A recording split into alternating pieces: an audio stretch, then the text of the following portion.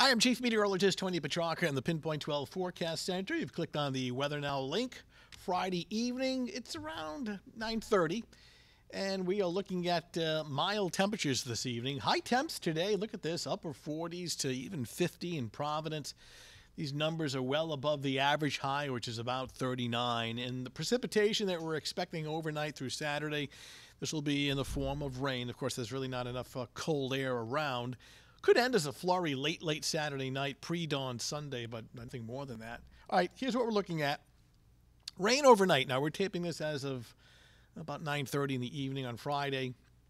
So rain arriving during the overnight. Rain, showers, wet weather for a better part of Saturday, especially during the daylight hours. We're thinking by Saturday evening, Saturday night. It's not as wet. That's not to say it'll clear out and dry out for Saturday night, but we're thinking it's going to be more of a mist or some drizzle rather than a steady rain, at least Saturday night. But grab the umbrellas for Saturday day. And Sunday looks drier. Maybe a flurry during the pre-dawn hours, but otherwise windy, colder, drier, some partial sunshine. And looking at temperatures on Sunday, mid and upper 30s, but enough of a wind on Sunday to make it feel a little colder. All right, here's a satellite and radar composite. And you can see, you get these showers already approaching, looks like southeastern Connecticut as of 9:30. So this is tracking off to the east. So we're going to get some showers in here shortly, if not already, and then that'll continue through the overnight. Let me widen out the view here, and you can see there's really nothing scattered about this precipitation. It's widespread south of New York City, out towards Pennsylvania. This actually extends all the way down into the Gulf of Mexico. So we're getting some of this moisture overnight and streaming in here through most of Saturday, along with cool temperatures. Not cold, but cool. We're thinking highs on Saturday around 40 to 45. And you can see now these are the temperatures as of, again, 9:30 Friday night. And there's really not a lot of bitter cold air around. And we're not cold enough for snow here in the Northeast. But even in the northern plains, while it is, chilly, it's not extreme. I mean, for early January, it's not too bad. The real cold air is locked up in Canada, and for the time being, there's really no mechanism to drive it down. So while Sunday will be a colder day, there's nothing really extreme. Let me show you the wider view first, and it shows the moisture coming in overnight. Here we are. This is Saturday morning, 9 a.m. Of course, the green represents rain. The blue is snow. That'll be confined to the ski areas of northern New England. This is 1 o'clock in the afternoon. And then notice by Saturday evening, Saturday night, the bulk of the precipitation moves out. So it's not dry Saturday night, but it's not as wet in terms of precipitation intensity.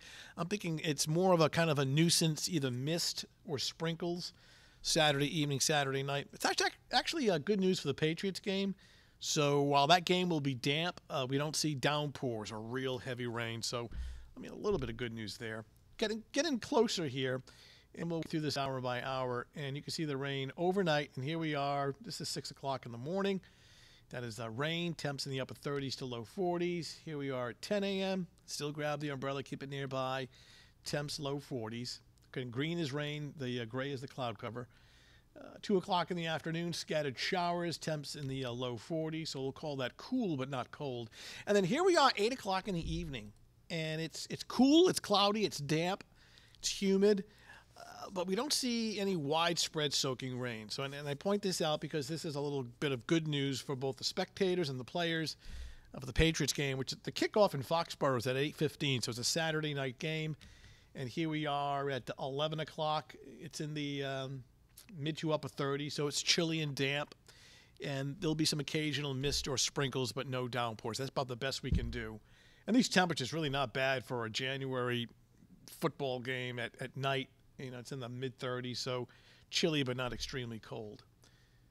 Let's take a look at forecast for your Saturday morning with light rain likely, cool. Temps in the upper 30s to low 40s. We'll get some areas of fog as well. And the rain will continue off and on for Saturday afternoon, looking high temperatures between roughly 40 and 45. All right, 7-day forecast shows that wet weather on Saturday. Let me show you the Patriots in more detail. Now, tailgating during the afternoon, rain is likely, but by game time, between 8 and 11 p.m., it's more of a drizzle or some mist and sprinkles. So damp, yes. Soaker, heavy rain, not expected. Although temperature's chilly, dress warm, obviously. Temps in the mid to upper 30s. The afternoon, temperature on Saturday, about 45. Now, we are colder on Sunday, and it will feel colder only because Sunday is actually a very windy day. Could be a snow shower or a flurry very early in the morning, not a big deal. Some partial sunshine developing, especially by afternoon. Temps mid and upper 30s, but enough of a wind. We may see gusts up to 30 miles per hour. So I'm thinking wind chills, the feel-like temperatures are probably going to be running in the 20s. Monday, upper 30s to low 40s with a blend of clouds and sun. What's interesting about Monday, now we're not getting a storm, but a brief early morning snow shower can't be ruled out during the morning commute, then becoming partly sunny. Cool but not cold. That seems to be the theme of late. Temperatures topping out in the lower 40s. Next chance for precipitation.